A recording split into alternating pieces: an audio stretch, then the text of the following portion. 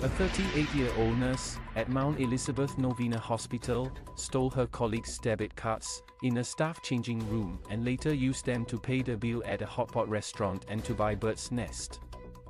On Thursday, Yong Pei-yoon was jailed for 6 months after pleading guilty to 3 cheating charges and 1 charge of theft in dwelling. She asked that the sentence be deferred for a month to give her time to resign from her job and settle personal matters. Deputy Public Prosecutor Ko Ewan said that on March 24, the first victim, a medical sales representative at Johnson & Johnson, headed into a female changing room at the hospital to change into surgery scrubs before entering an operating theater.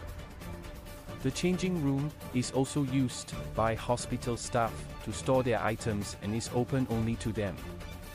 The victim was led into the changing room by a staff member. As the victim was a visitor and was not assigned any lockers in the changing room, she left her bag containing her wallet in an open cupboard there as she worked in the operating theater from 2:45 p.m. to 5 p.m. Yong saw the victim's unattended bag and took a debit card from the wallet. At around 6:50 p.m., Yong used the card to buy 3 bottles of bird's nest with ginseng worth $138 at a shop in Novena Square. 2 days later, she used it to buy various food items worth $101. 57 from a hotpot restaurant in Cross Street. She then threw the debit card in a dustbin. On April 5th, Yong took a debit card belonging to another nurse from the same changing room. She used it that same day to buy bird's nest with ginseng worth $158.40 from a shop in North Point City. Shortly after, she threw the debit card away. Both victims informed the police after they realized their debit cards were missing and unauthorized transactions had been made using the cards.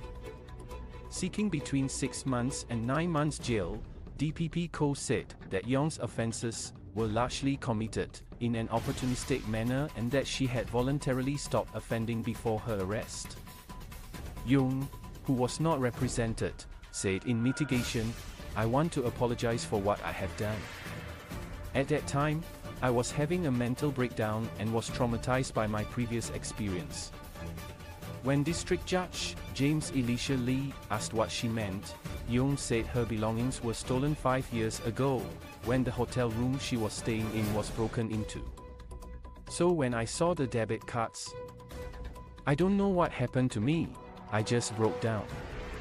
I didn't know what to do at that time."